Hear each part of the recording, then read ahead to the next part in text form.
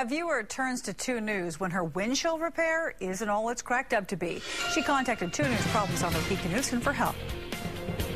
She was driving down the street one day when it happened. There was a crack going through the windshield. A rock came up and hit it. Misty was afraid the windshield could shatter at any time, so she drove to a repair shop to have it replaced as quickly as possible. I took it in and they initially repaired it, but there was still air coming through. Misty says she took her vehicle